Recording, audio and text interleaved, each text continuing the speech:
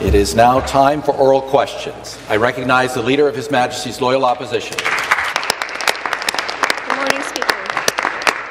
Good morning, Speaker. Yesterday, the Premier said there was no rhyme or reason to how lands were selected to be protected as part of the Greenbelt, Speaker. He said the Greenbelt was formed by, and I'm going to quote him here, a bunch of staffers in a room with crayons and highlighters and randomly just went on a map. Speaker, if the Premier thinks the Greenbelt wasn't formed using a proper process, well, can he finally share his process for removing lands from the Greenbelt? To reply, the Premier. Yesterday, because that's the truth. I talked to people that were in the room. They sat there with a big map, and they literally got highlighters, Mr. Speaker, a bunch of staffers, and joking around, going up and down the roads. And we know that's true. Do you know why, Mr. Speaker? The Liberals changed it 17 times. They decreased the Greenbelt. We increased it by over 2,000 acres. And some land, Mr. Speaker, shouldn't be in the Greenbelt, and some should be in the Greenbelt, and we're expanding the areas that we feel should be in the Greenbelt. A supplementary question. I tell you, it really makes you wonder, though, Speaker, if this government's process was a bunch of Conservative Party donors in a back room with crayons and highlighters and a map of the land they could buy up in order to turn a profit. Because the reality is that after the Conservatives were elected, 6 developers paid a combined $278 million for land that could not be developed within the Greenbelt. Then suddenly it was all removed. And, Speaker, 5 of these developers have lobbying records revealing their connections back to the Conservative Party. No one would spend that kind of money if they didn't think it would be open for development and they could cash in. So again, to the Premier, how did this government decide which parcels of land would be removed from the Greenbelt? Premier. The decision was very easy. We're in a housing crisis right now. Costs are going through the roof. It's very simple, supply and demand. When we looked at the map, it's butt up against existing communities. Matter of fact, one piece of a field, I call it, about 10 acres, had housing all around, all 4 corners, and an empty field with weeds in it. They call that the Greenbelt. That's not the Greenbelt. That's just a field with a bunch of weeds, and people around that neighbourhood all want it to be developed. Supplementary. Wow. Very technical analysis there by the Premier. The Conservatives, Greenbelt grab. Order. The Conservatives' Greenbelt grab is not about housing. If this government cared about investing in Ontario's housing stock, we'd see investment in public housing and in building homes that everyday Ontarians could actually afford to live in, not luxury mansions on sprawl. Ontarians are following the money. They know it's not about housing. It's about insiders with connections to the Conservatives buying up land super cheap and then selling it off, developing it for incredible profit. Once again, to the Premier, one more chance. Who was holding the crayons when the government decided to sell off the Greenbelt? Members will please take their seats. And to reply, the Minister of Municipal Affairs and Housing. Another fable by the New Democratic Party is being told in the legislature this morning. She talks about, Speaker, through you, she talks about public commitment for housing. Well, Minister Bethlen Falvey, under the leadership of Premier Ford, tabled a wonderful budget. I'm going to ask the Minister to withdraw his unparliamentary comment and conclude his answer. We added $202 million to our homelessness prevention program, and I want to thank members from both sides of the House for doing some great announcements last week. Yep. In fact, one of the ones was the member for Niagara West, who made a fantastic announcement that the member for Niagara Falls was pleased to attend. So some of her own members are celebrating the public commitment this government's made to ending homelessness by adding that additional $202 million. I don't know about the Leader of the Opposition, but some of her members have got with the program.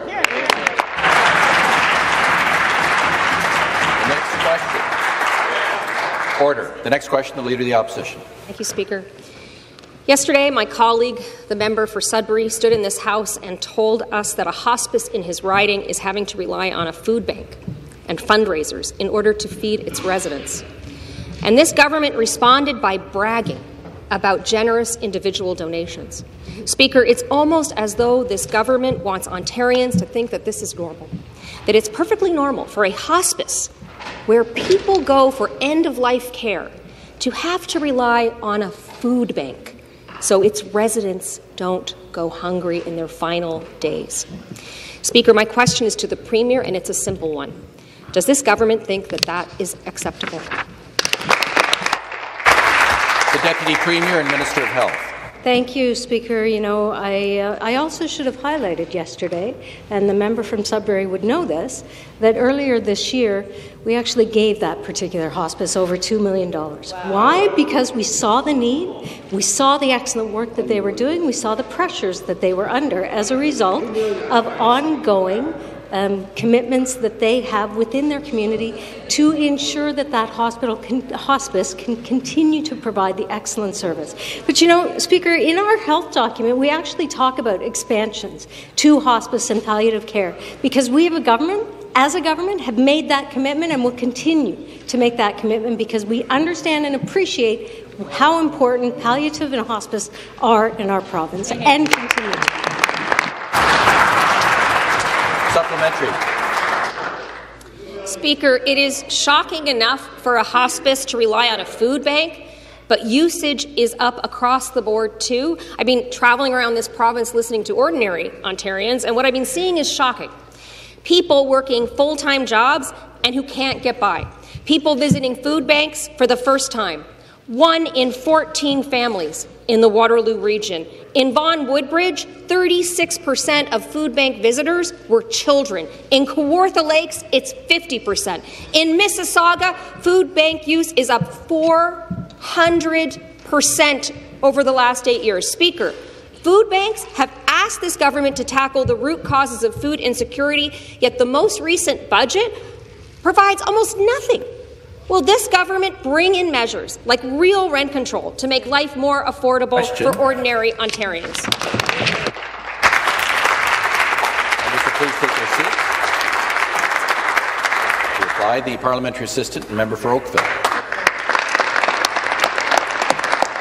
Thank you very much, Mr. Speaker. And you know, if I was the opposition, this is probably not a path I would walk down. And the reason is because you have voted against every single measure we have taken to help the people of Ontario. Let's take a look at what the Government of Ontario has done to help the people of Ontario. We have reduced energy costs so families can afford reliable energy. We have kept transit affordable by removing doubling fares and extending fare integration. We are supporting parents with 46,000 new childcare spaces since we took office, saving parents on average $8,500. We are also helping post-secondary students with a 10% tuition freeze, which the opposition has opposed. And importantly, we've also brought in the most important tax credit in the history of Ontario with the LIFT tax credit, lowering taxes for lower-income individuals. Where was the opposition when we brought these proposals forward? And the final supplementary. Wake up. Wake up. We don't support your plan because it's not working. I wish this government would spend less time in the back rooms and more time talking to real people in this province who are really struggling right now. I was recently in Northumberland County, Speaker, where a single person on Ontario Works has to spend as much as 50% of their very limited income on food at a time when housing costs there and across this province are going through the roof. Speaker, food banks were created as a temporary measure.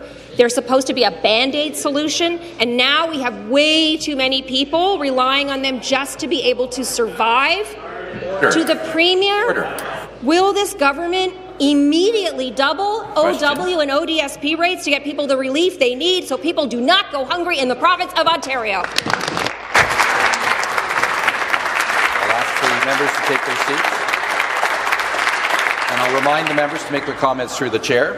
The response, member for Oakville. Thank you, Speaker. And again, you know, we understand that there are issues with inflation in this country, to which I would hope the opposition would understand, with grocery inflation, with the Ukraine war and other issues. However, we have made initiatives to help the people of Ontario.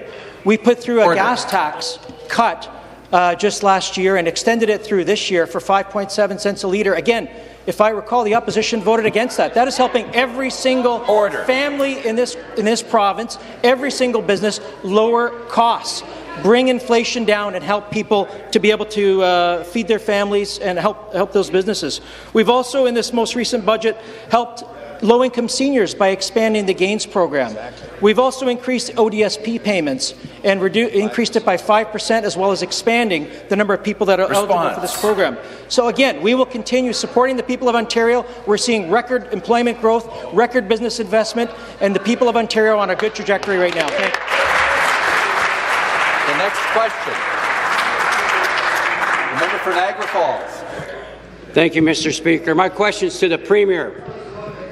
Children in Niagara are going hungry at school under this government's watch. Niagara Nutrition Partners, which provides breakfast, snacks, and lunches to students, have been forced to close nutrition programs at 16 schools, with nearly 50 more being affected. They face a significant funding gap from the province as food prices soar. Students can't learn and thrive when hungry, where they have gone from feeding 17,000 kids to 24,000 kids a day. It's shameful that this government will allow such a reality for children in the province. Speaker, will the Premier follow the lead of other provinces across the country and provide the necessary emergency funding so children in Niagara don't go hungry? Thank you. Respond. Minister of Children, Community and Social Services. Speaker, I thank the honourable member for the important question. Mr. Speaker, the student nutrition program that the member is referring to is receiving an annual funding of $27.9 million, Mr. Speaker. We've said from the beginning, we will make sure that student and youth who deserve all the supports get it in every way, shape or form. Mr. Speaker, if you look at the support that we provided to the municipalities, the $1.2 billion, that helped them with food, Mr. Speaker, with housing, with shelter. The program to feed on $8 million towards Feed Ontario, Mr. Speaker, and an $83 million towards the Ontario Trillium Foundation to provide grants to help with food banks across the province. Mr. Speaker, once again, we will be there for the children, for youth and families across this province, and we will not let them down every day, Mr. Speaker. A supplementary question, the member for St. Catharines. Thank you, Speaker. Back to the Minister. Let's be crystal clear. Here are the numbers from the border to Beamsville. 16 schools have closed their nutrition program.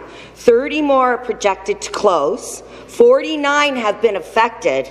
We are facing a $400,000 shortfall.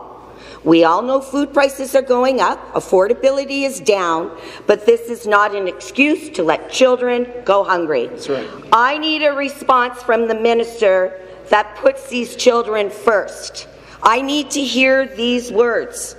This is not okay. I am going to look into it. Speaker, to the minister. Will you commit to assessing this program, and will you commit to emergency funding so children in Niagara do not go hungry? Great question. Once again, remind members to make the comments through the chair.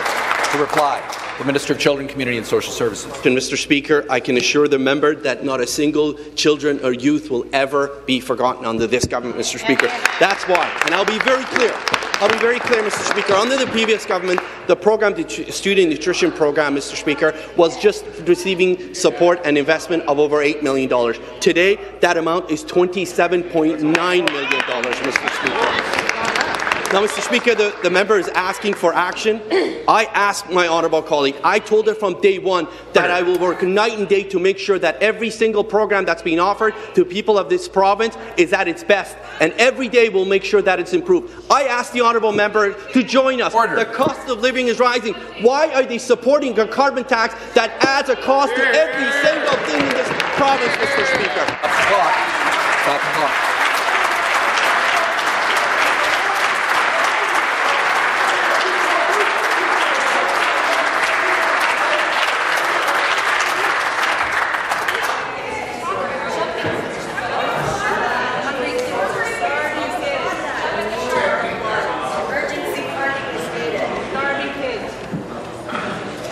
There's a great deal of enthusiasm in the House this morning, on both sides. We have 45 minutes to go.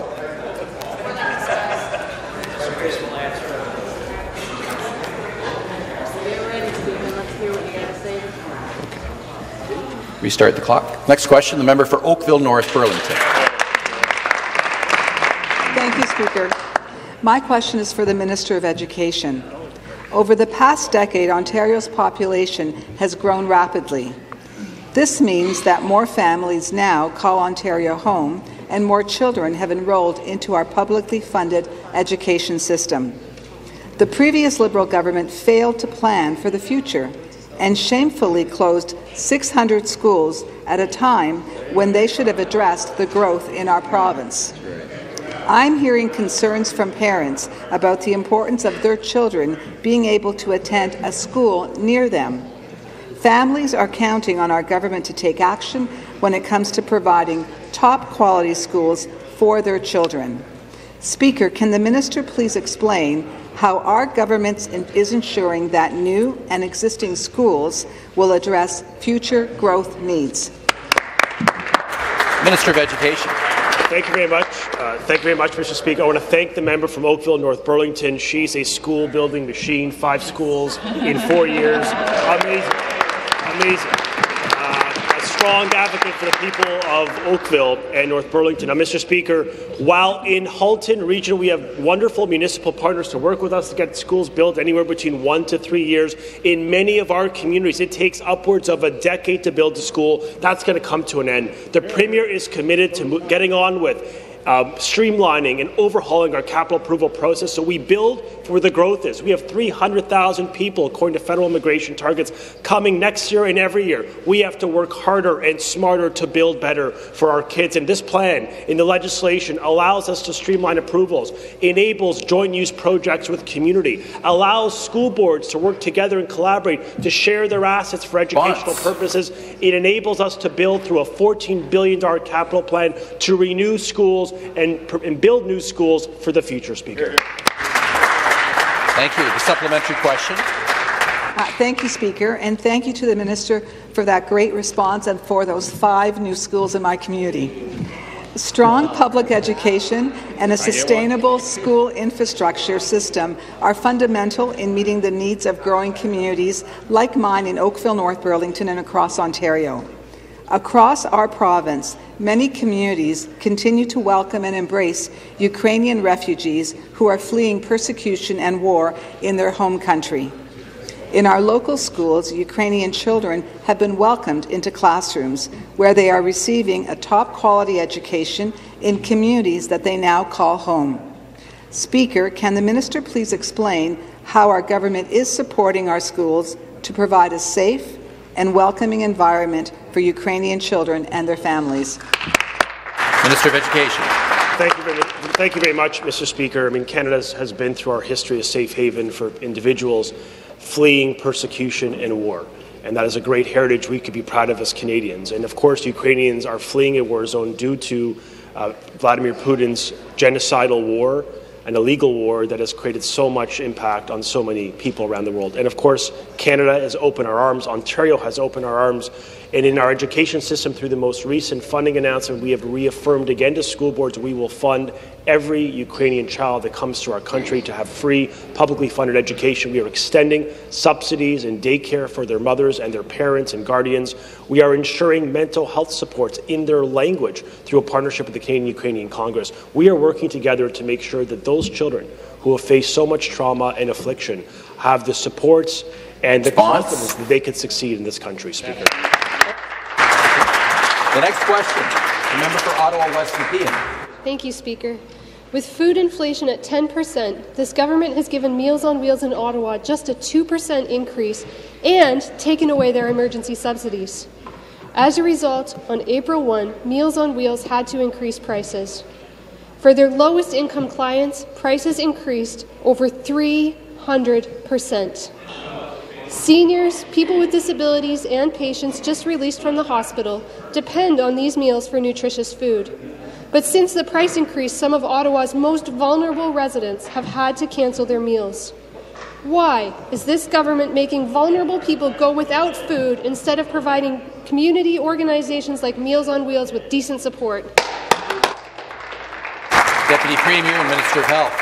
Thank you, Speaker. I'm not sure where the member was when we had our budget, but there was actually a very substantial increase in community care and community support, like the organizations like Meals on Wheels, because we know, because of the injection and use of volunteers, community commitment, as well as paid staff, the Meals on Wheels organizations in all of our ridings have done exceptional work during the pandemic while we needed to keep those connections. And we have committed, and in fact, I met last week with organizations to talk about how the investments we announced in the budget can be used to most effectively continue to treat our seniors and our most vulnerable in community, just as we've highlighted in our Your Health document. The supplementary question, the member for Ottawa Centre. Thank you, Speaker. Back to the Premier. I regret to inform the Minister she really should have consulted some of her senior officials, because Meals on Wheels Ottawa and Meals on Wheels elsewhere, right, colleagues? Yep. They aren't reporting any increases in their budget, are they? No. So there seems to be a disconnect, 100%. Speaker, between what this government wants to believe and what organizations that are working hard to help seniors and people with disabilities and people in poverty. And you have to ask the question, why is this government defunding Meals on Wheels? Right. Why is this government wanting to push people into the arms of the grocery store chains that are ripping people off with price gouging on bread, milk, and other essentials? Could it be, Speaker, because this Premier is personal friends with the Weston family? Could it be, Speaker, because this Premier once said, God bless the Weston family? Is that why he's funding Meals on Wheels? Okay. Stop the clock. Stop the clock.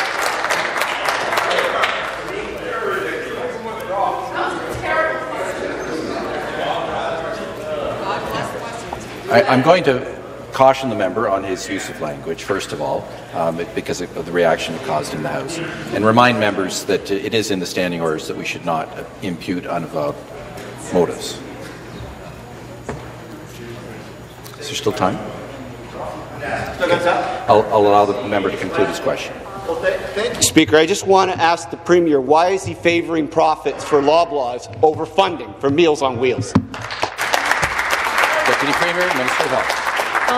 I'm going to tomorrow make sure that the member opposite has a copy of the endorsement of the investments that we've made from community organizations like Meals on Wheels, who understand that the investments that we announced in the budget are going to make a quantitative difference to the lives of the people that they serve in community. And that means organizations like Meals on Wheels, because we know, appreciate, and understand what they are doing, we have made an additional investment in the budget, and I'll be sure to make sure you get a copy of the press release. Although you did get a copy. Next question. Member for Etobicoke Lakeshore. Thank you very much, Speaker. My question is for the Minister of Infrastructure. You know, under the previous Liberal government, key infrastructure, tourism and recreational facilities like Ontario Place were unfortunately neglected. Instead of making investments and partnering with businesses to enhance the iconic waterfront location, they chose to close many of the features and attractions. Ontario Place still holds great potential and opportunities for year-round enjoyment and as a place for everyone, no matter if it's Ontario families or you're coming from somewhere around the world. And that is why our government must act now to follow through on our promise to bring Ontario Place back to life. We cannot allow this once-in-a-generation opportunity to pass us by. Speaker, can the minister please explain what our government's plan is to revive the amazing Ontario Place? To respond, Minister of Infrastructure. Thank you very much, Mr. Speaker. The member is absolutely right. We are bringing Ontario Place back to life. We will be making it a place that everyone can enjoy. Yesterday, I joined Minister of Tourism, Culture and Sport and the Premier to announce that we are moving the Science Centre to Ontario Place. We also announced that Live Nation will be renewing their lease with the province of Ontario, but also building a brand new stage that will be active and operational all year round. Mr. Speaker, with wonderful tenants like the Science Centre, Live Nation, and Thermaid. There will be lots for families to do, and we are so excited that families will be able to spend all day there from morning till night, every single day of the year. Supplementary question. Well, thank you, Speaker, and I want to thank the Minister for that response. You know, under the leadership of this government, our Ontario clearly has a vision and a plan for Ontario Place. You know, that's going to make it once again the world-class destination that once was. And I remember as a young girl coming here in the late 70s with my dad to visit Ontario Place. But it's changed so much. You know, now we go see concerts and you see places that are closed and it's derelict and it needs paint and it needs upgrades. There's so much more we can do to make that place so much better. So despite these years of neglect and deterioration, you know, it's really sad that previous governments did not see this jewel in our community and fix it up and take that time. So I once again want to thank the Minister for your leadership. And can you please expand on some of the new features and plans that will rebuild and revitalize Ontario Place for generations to come? Minister of Infrastructure. Thank you very much, Mr. Speaker. We are bringing it back to life. In fact, work will start in May in terms of the site servicing so that we can have electricity and running water and improve the quality of water on the site. But, Mr. Speaker, what I'm most excited about was releasing the final renderings of the whole vision of Ontario Place, which include 43 acres of public realm and park space, which is bigger than Trinity Bellwoods Park. This wonderful space will now have boardwalks, piers, public beaches, waterfront access, a brand new marina, children's play areas, as well as food and beverage. Mr. Speaker, we are excited that the final renderings are out in the public. We are completing the environmental assessment, and we will bring Ontario Place back to life. Thank you very much. The next question, the member for Parkdale High Park. Thank you, Speaker. My question is to the Premier. Over 550 tenants of Livermore High Park signed and delivered a letter asking their corporate landlord, GWL Realty, to stop rent increases of up to 14% this year. GWLR responded, saying that the building being new is not subject to guideline rent increases, and pointed out that rent for a one-bedroom in High Park has gone up 46% compared to last year. Does the Premier believe that a 46% increase in rent is manageable by tenants? Reply, the Minister of Municipal Affairs and Housing. The member opposite has a fundamental difference with the government on creating affordable housing. We're in the middle of a housing supply crisis, and we're going to do everything we can in our power to build more purpose-built rental. We made a conscious decision. We delivered on our promise to existing tenants to protect rent control, and in 2018 we made the exemption in the fall economic statement for one reason, Speaker, and one reason only, and that was to incent the construction of purpose-built rental. What happened last year, Speaker? I've said it many times in the House.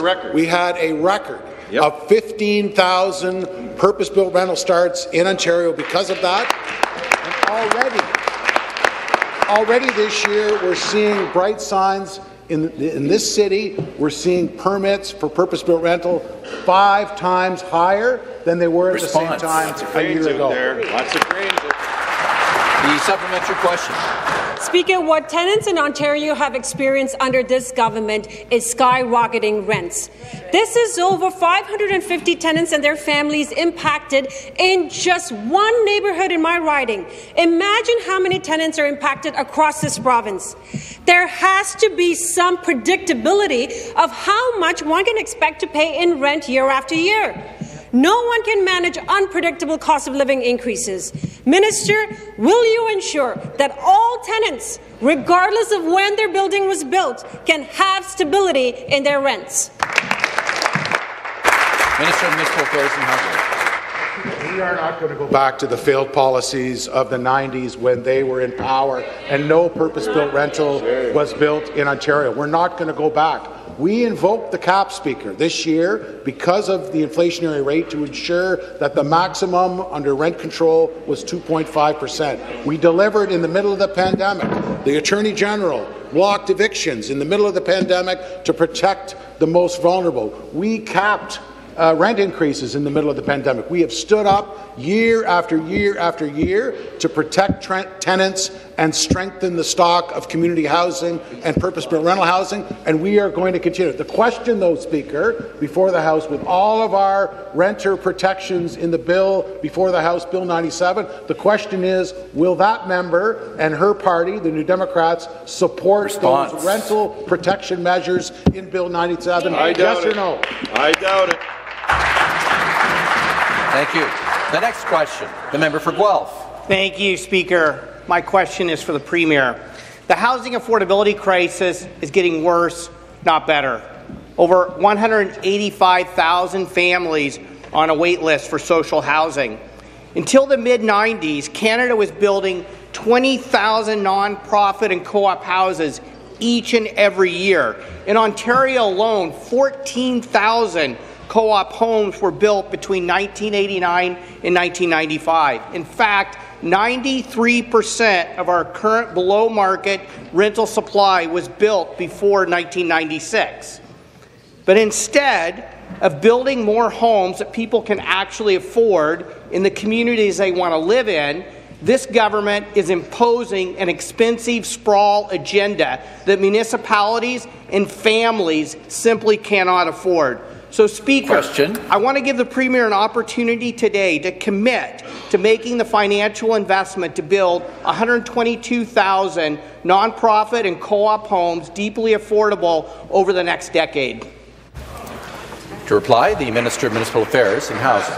Thanks for the question. You know, I always say this about the Liberal-Green Alliance.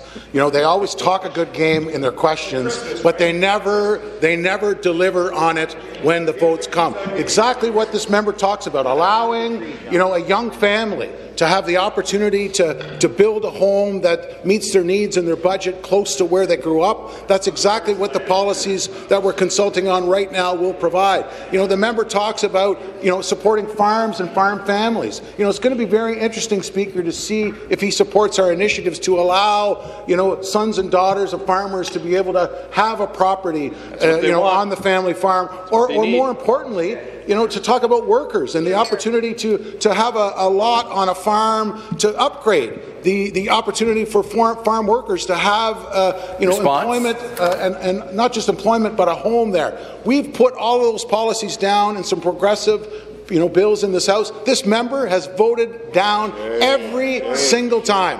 The supplementary question. Speaker, I don't vote for legislation that doesn't work. Like, that's just kind of how I roll over here. So I actually want some legislation that's going to build affordable homes and communities people want to live.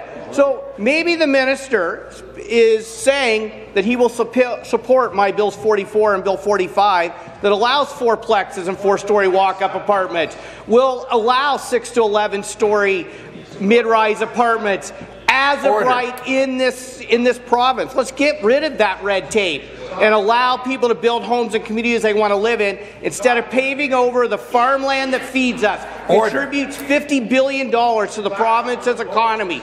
Speaker, is it... Stop the clock. The Minister of Municipal Affairs will get a chance to respond if he chooses to do so.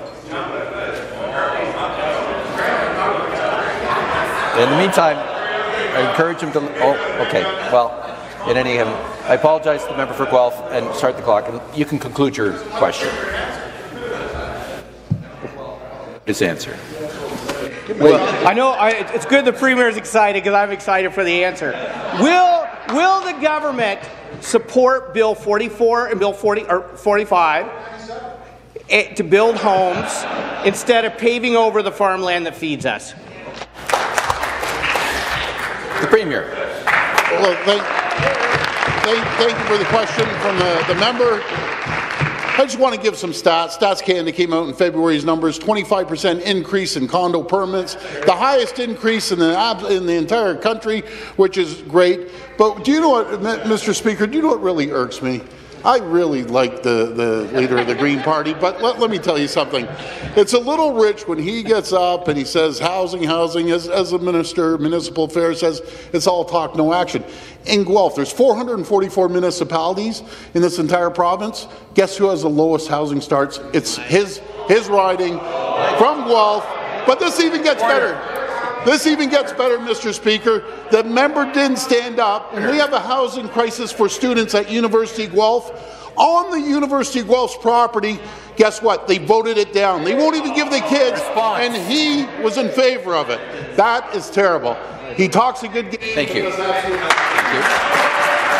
Order. The next question. Stop the clock.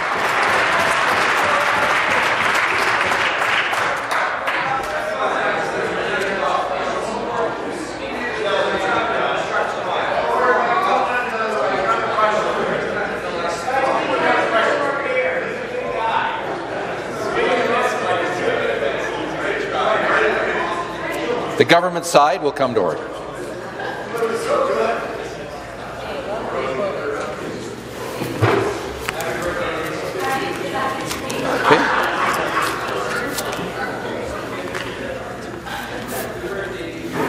Start the clock. The next question, the member for Richmond Hill. Thank you, Speaker. My question is for the Solicitor General. My constituents in Richmond Hill are deeply concerned about the safety of our neighbourhoods. There are concerns about increased levels of crime. This is a serious issue impacting many of our communities, especially in the GTA. People should not be afraid to use public transit, commute to work, or going shopping.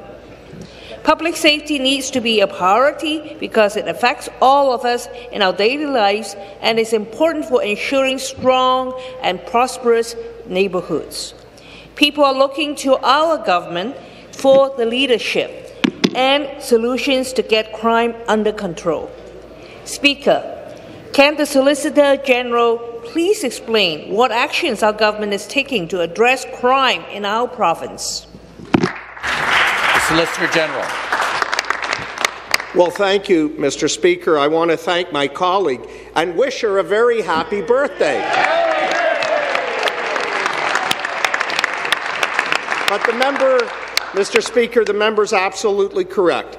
Public safety must be the centre point of our attention as urgent change is needed. And 2 weeks ago, as members will remember, this House came together in voting for a motion to call on the federal government to implement meaningful bail reform. And I can assure this House that our government is looking forward to working with our federal counterparts, including Minister Mendicino, and we are ready to assist in any way we can to see critical change and reform as soon as possible. This matter cannot wait, and this House sent a strong message that signalled with our unanimous vote. Mr. Speaker, maintaining law and order is impossible without our police services.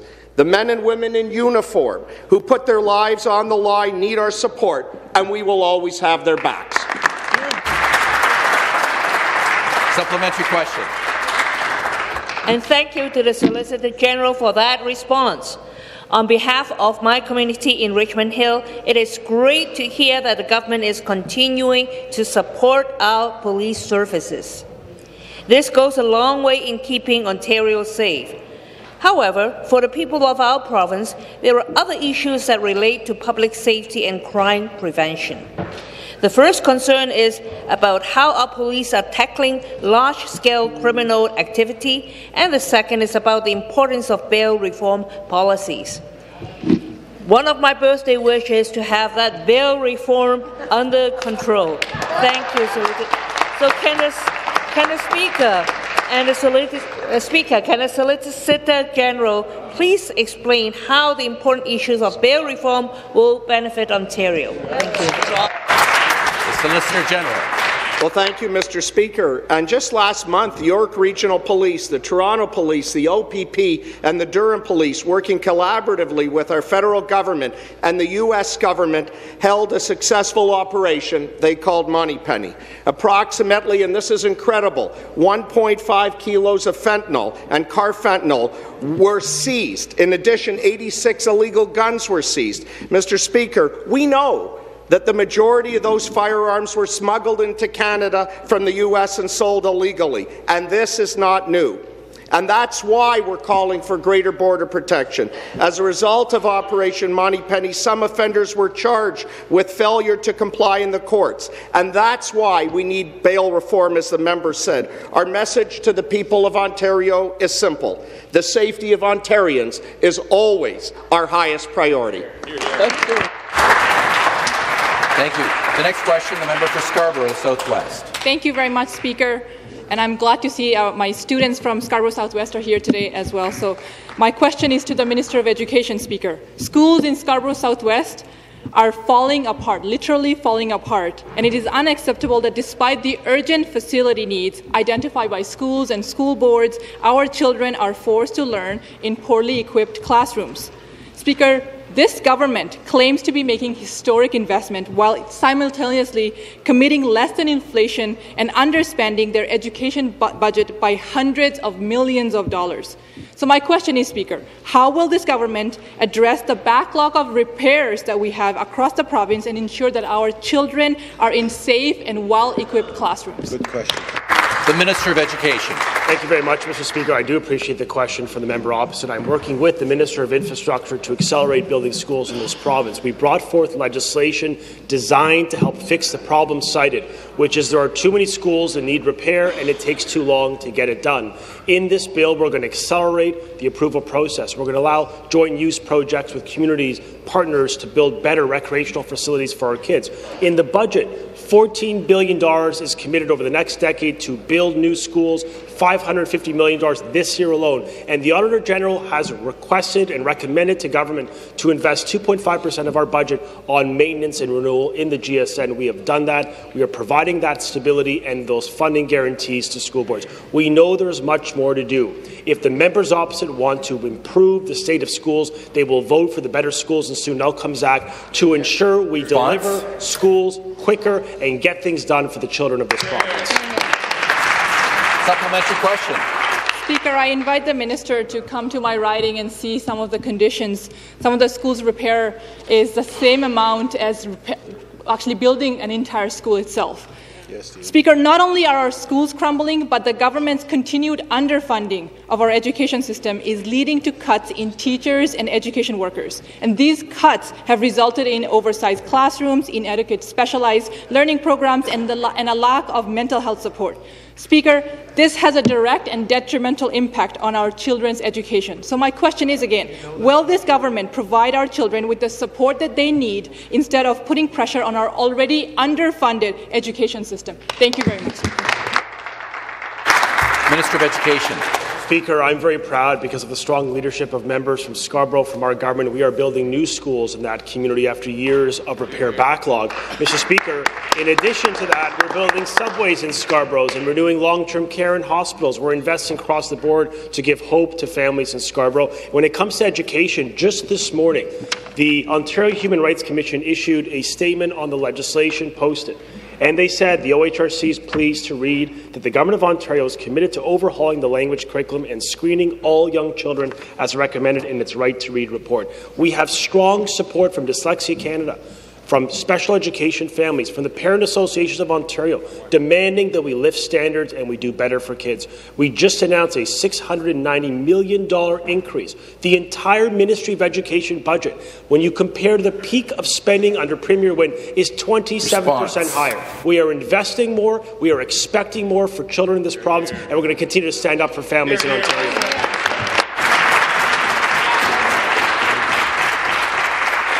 The next question.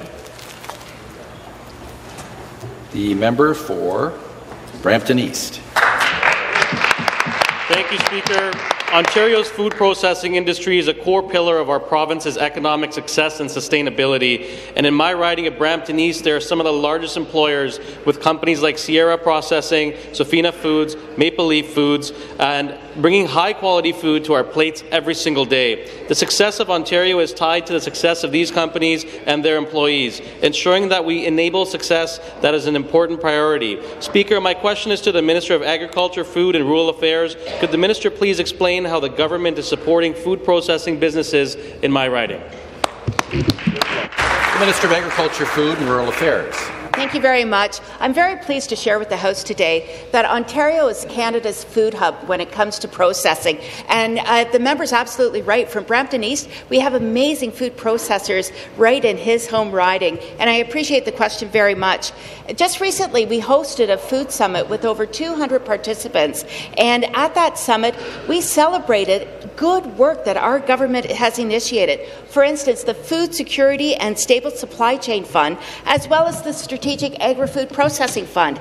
We're building more capacity because the world is looking to Ontario.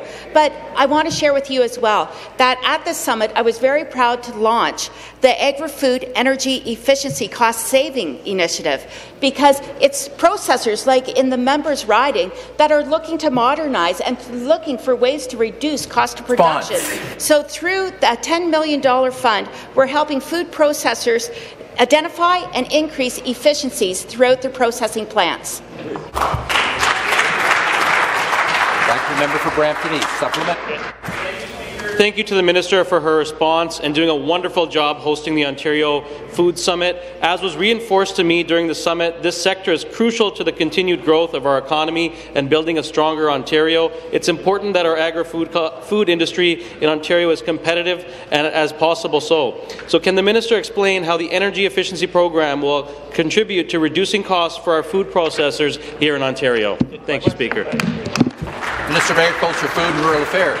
Very much. And again, I want to thank the member opposite for participating in the Food Summit, because food production affects everyone in this province. And the students that are in the galleries today, I want to assure you that there are amazing careers for life in Ontario's agri-food sector. And I encourage you to research those opportunities, because our government stands with Ontario farmers and processors. And through the Agri-Food Energy Cost Savings Initiative, we are looking to cost share up to 20% of all energy-saving initiatives that processors in this province undertake, up to a maximum of $300,000. And why are we doing this? Because we want our story to be sustainable. We want to be ensuring that processors are modernizing and embracing every opportunity to reduce costs of production that ultimately translates into affordable, good quality food on store shelves throughout this province. Thank you. For Thunder Bay, Superior North. Speaker, my question is to the Premier. This morning in the media studio, Maria Sardellis and Sherry Van Ven spoke about the terrible suffering caused by the illegal use of the Trespass Act by care homes. Far too often, when caregivers make complaints about poor standards of care, facility operators retaliate by using the Ontario Trespass Act illegally to permanently ban entrance to family members. Will this government ensure that care home operators cannot hide from accountability by using the Trespass Act to punish patients and their loved ones? Good question. Mr. of Long-Term Care. Thank you very much, Mr. Speaker. I appreciate the question from the member. I can appreciate that the member wasn't here in the last Parliament, so she was probably unaware of the Fixing Long-Term Care Act, which, of course, enshrined a Residents' Bill of Rights within the law, Mr. Speaker. We learned during COVID how important it was that that family and friends are able to visit their loved ones in long-term care homes across the province of Ontario, and that's why we enshrined that within the Residents' Bill of Rights.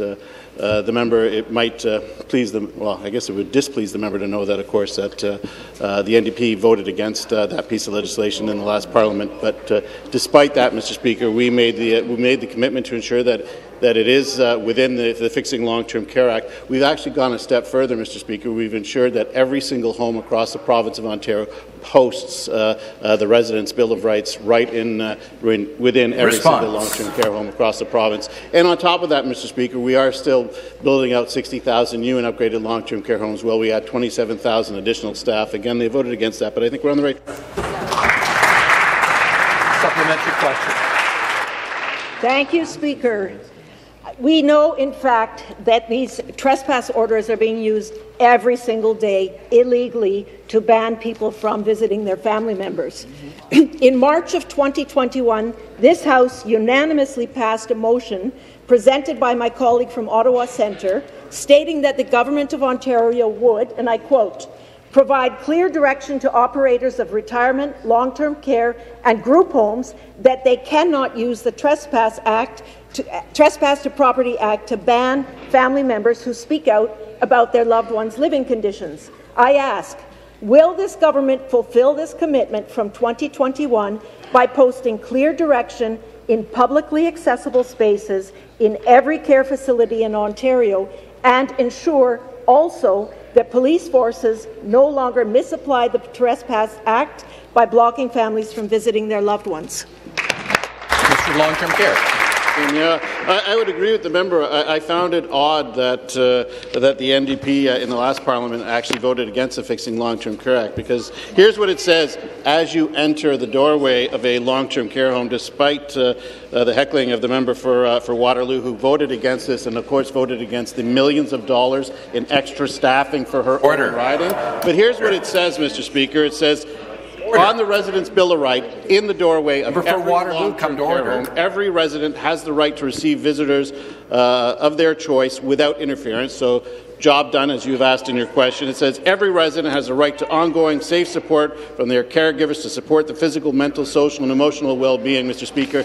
Now, this is the wording that appears in every single long-term care home across the province, along with the Residents' Bill of Rights, Mr. Speaker. They voted against the Residents' Bill of Rights. They voted against the Fixing Long-Term Care Act. They voted against 60,000 new and upgraded homes. They voted against 27,000 additional health care workers. They voted against everything. Thank you very much.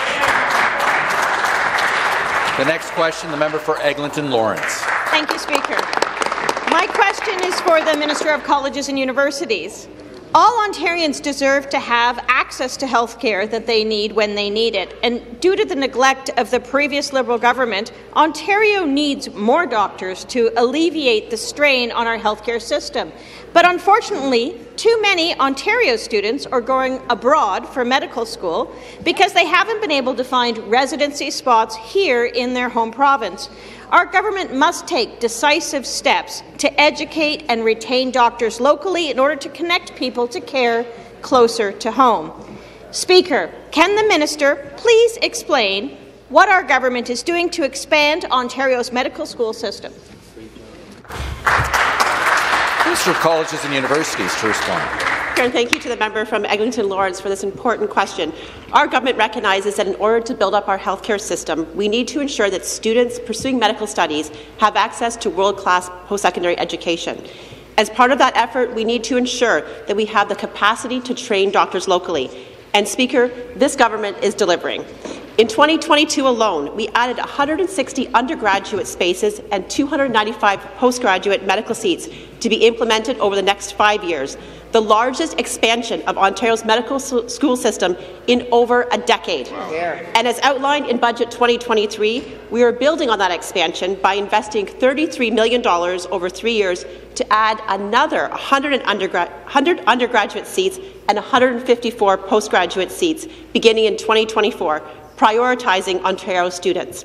Speaker, this means that by 2028, Ontario will have the capacity to train 1,212 undergraduate medical students and 1,637 postgraduate students annually. I can assure you that the future of medical education in Ontario is bright. Thank you. The supplementary question. Thank you, Speaker, and thank you to the Minister for that response. This is welcome news for my constituents. I've heard from many that their children can't get medical training here and would like to come and live here again.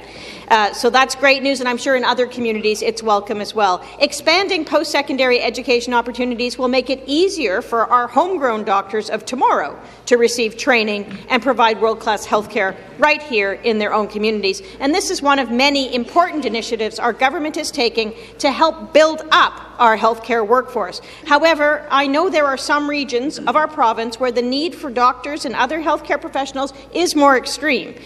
It's up to our government to implement solutions that respond to these local healthcare needs. So, Speaker, can the Minister please explain how our government will prioritise medical training programs to support communities that have the most need? Minister of Colleges and Universities. Well, thank you, Speaker, and thank you once again to the member for their interest and their work in building a healthcare system that delivers for all Ontarians. Statistics show that doctors generally stay and practice in the area where they complete their medical education. Recognizing this, our government has taken a pragmatic approach to ensure that we're increasing medical school seats in regions across the province, focusing on areas that need it most. Because no matter where you live, everyone deserves access to a world-class healthcare system. That's why we also announced the Scarborough Academy of Medicine under the University of Toronto and the Northern Ontario Medical School, as well as the first ever medical school in Brampton, which will help solidify local healthcare needs in the region for generations, something the Liberals and NDP promised but never delivered. Speaker, this is how we are building Ontario's healthcare system to be stronger, more resilient, and better than ever, and that begins with a solid foundation in education. Thank you. The next question, the member for Toronto Centre. Thank you, Speaker. To the Premier, my constituent Janice complains that the surgical wait times are simply too long in Ontario. She shared with me a BC government website which publicly lists the specialists as well as the surgical wait times.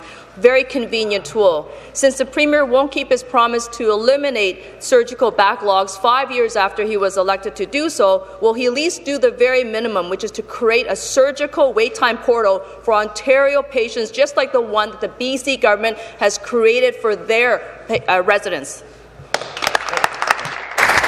Deputy Premier and Minister of Health. Thank you. You know, I'm very excited to use this opportunity to talk about some of the innovations that we are doing under the Your Health plan. And it, of course, includes expansion of surgical capacity, both within hospital and within community. You know, when we expand our surgical capacity in community with community integrated surgical centres, we actually have more space available in our hospitals to do those more complex surgeries that are so critical, and, of course, the emergencies that happen every single day in the province of Ontario. But because of the investments that we're making in the Your Health commitment, we are ensuring that capacity is expanding in the province of Ontario, and very specifically in terms of posting and making people aware. Of course, our Your Health partners at Ontario Health are monitoring and publicly posting regularly where our surgical wait times need to be improved. Thank you. And the supplementary question. Thank you, Speaker. And back to the Premier. You know, I'm hearing a lot about the innovation that's coming from this province and this particular government, but we're not seeing the results on the ground. And unfortunately, surgical wait times are now longer than ever before. So let me just rephrase this. The BC NDP government has created a central system for faster referrals. Their constituents, their residents can go right online and see exactly what they need to see and get that information in a timely fashion. This Conservative government has scrapped the local health integration networks on the eve of a global health pandemic. And under this government, there's now more private, for-profit companies charging for similar services. Speaker, this is a disaster for Ontarians. Why does this government insist on making health care worse and more expensive for Ontario residents? Thank you. Minister of Health. The facts are, Speaker, that Ontario leads Canada in our surgical wait times. We actually have the best, the shortest wait times in all of Canada. That doesn't mean we can't be better, and we will get better as we expand our integrated community surgical centres. But the reality is that we should be very proud of the fact that we are now back to pre-pandemic levels because of almost $1 billion investment over 3 years in the ability for both hospitals and surgical centres to be able to expand their services. We've been able to do that during the pandemic and as we see the pandemic wane. It is very, very important that we continue to do that valuable work with hospitals, with integrated community surgical centres. We will do it. We've laid it out with Bill 60 and the Your Health Plan, and we are getting it done. Thank you. Member for Brampton North. Thank you, Speaker. My question is for the Minister of Tourism, Culture and Sport. And it's okay if you guys clap when I get up. That's all right. This past Sunday, my community of Brampton had the pleasure of hosting over 5,000 hockey fans at the CAA Centre for the International Ice Hockey Federation's Women's World Championships. The gold medal game was certainly an exciting hockey match. Our Team Canada played so hard right until the end, and we're all very proud of their efforts. Medals and awards went to numerous athletes, but each and every one of these women is a true champion and an all-star. They are positive role models, providing encouragement for other women to stay active in sport. However, according to a national study, unfortunately, 50% of girls will drop out of sports by adolescence. More must be done to raise the profile of women in sports and create opportunities for greater participation. Speaker, can the minister please explain how our government is promoting active involvement in sport for women? Minister of Tourism, Culture and Sport. Mr. Speaker, I'd like to thank the member from Brampton North for a number of things, your enthusiasm and your approach and what you're doing in your community. And I think there were absolutely. And I thought you had cloned yourself to 5,000 based on that gold medal game because the fans in Brampton were unbelievable with their support for Team Canada. Outstanding. This government invested $500,000 in IIHF World Women's Championship in Brampton, and it was a massive success. Success on a number of fronts, Mr. Speaker. What it does from a tourism and a culture and sport perspective in the community, how it drives visitorship.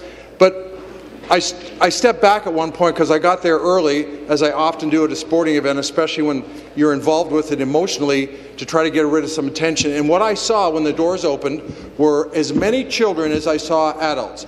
Young girls that played hockey throughout Ontario, wearing their jerseys, showing up with their parents, and getting engaged. If they're engaged, that means they're looking at these women on the ice, especially Team Canada, and using them as a source of motivation and Thank you. The supplementary question. Thank you, Speaker, and thank you to the Minister for that response. We certainly saw and experienced excitement and fun in Brampton last week, and sports events like this one in my community not only inspire future generations of athletes and increase physical activity, but they also contribute to the social fabric of our communities.